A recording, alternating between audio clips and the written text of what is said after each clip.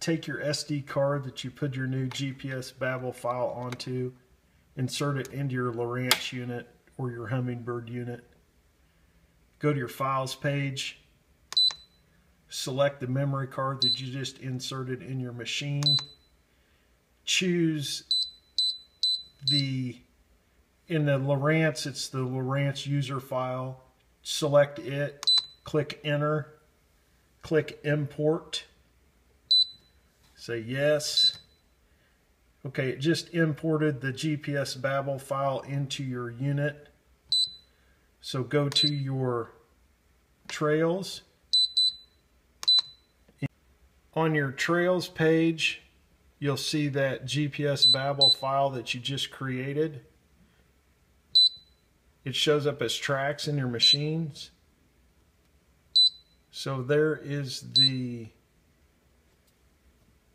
Google Earth path that we created and converted to a Lowrance track in the GPS Babel program, and it shows the wing dams.